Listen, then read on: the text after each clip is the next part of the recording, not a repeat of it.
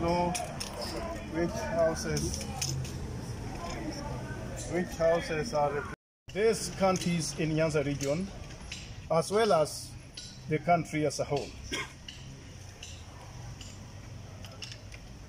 This regional committee has taken time to pray for the people who are infected and those affected by the ongoing COVID-19 pandemic. We have welcomed the news that a vaccine will be made available in Kenya in due course.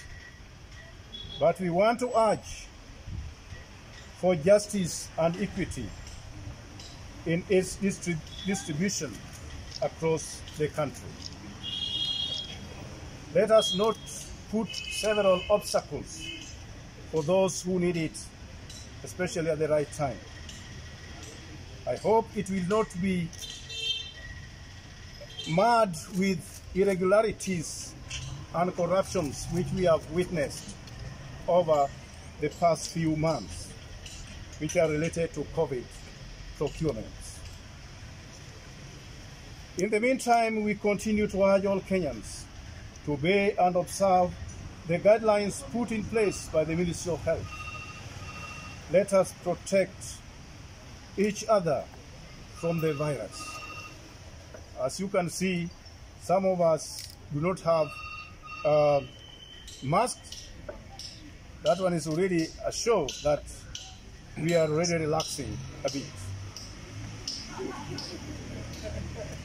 As we engage this pandemic, this regional committee has taken note that our region is routinely affected by the cyclical alternations between floods and droughts. This is a disaster we must prepare for, and we call upon the county governments in our region to put in place the necessary measures to prevent deaths and flooding during the coming rainy season. We must not sit back and allow every emergency to become a disaster.